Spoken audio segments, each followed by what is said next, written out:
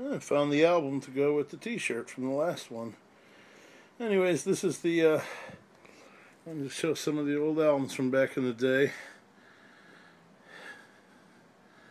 Yeah, we don't listen to records anymore, but wifey still got a few, fairly torn up.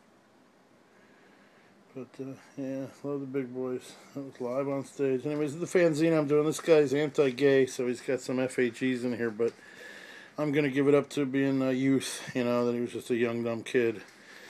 I believe he's in here. Parker, Slater.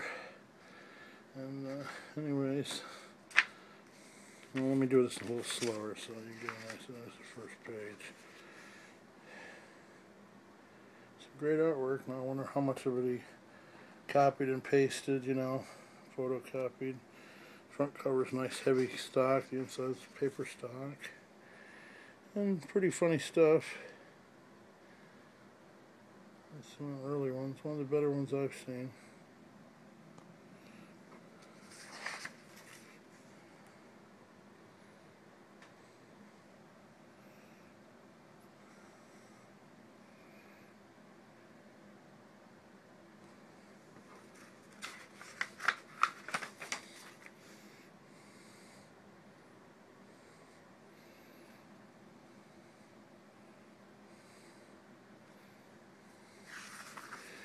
Well, he had lots of ads. I guess he figured free ads, so nobody's going to complain. Again, I don't know who did the artwork here, whether it was him or it looked like a Monic or Rusty something.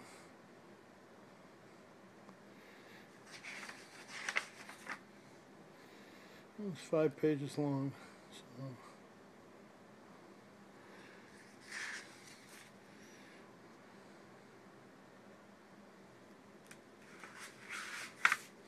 I'll take it all apart and show each page too.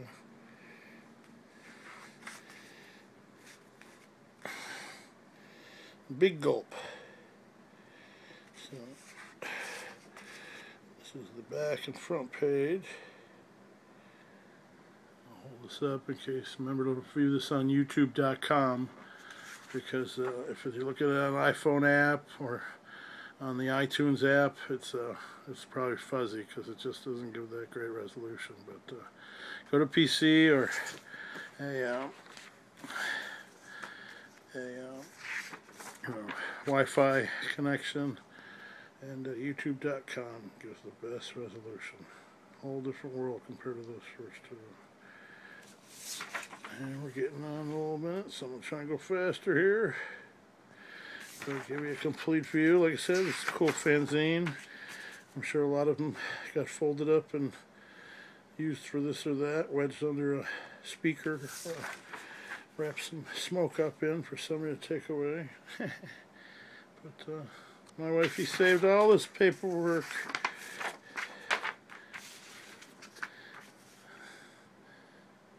And great stuff. Fun ton. There's in a movie called American Hardcore that really speaks to the time, and that it was a community. It was really nice people. I think we were all fairly damaged. I've always been a misfit since a little kid and never fit in. Even though I didn't, you know, I got along with people, it wasn't my world. So I think that was really kinship back then. And I started the Oaf House, which was a Mexican-American fraternity. And the wifey had been in the scene since she was 14, so I guess Tim Kerr came to her for a photograph for the 10th anniversary of Big Thrasher that the big boys were in. Well, anyways, check out the next ones, and I got 2 or 3 more, and then I'm going to redo everything and do some slideshows, so you get plenty of chance to look at all this early punk stuff. And we're not, punk's not dead, we're just old.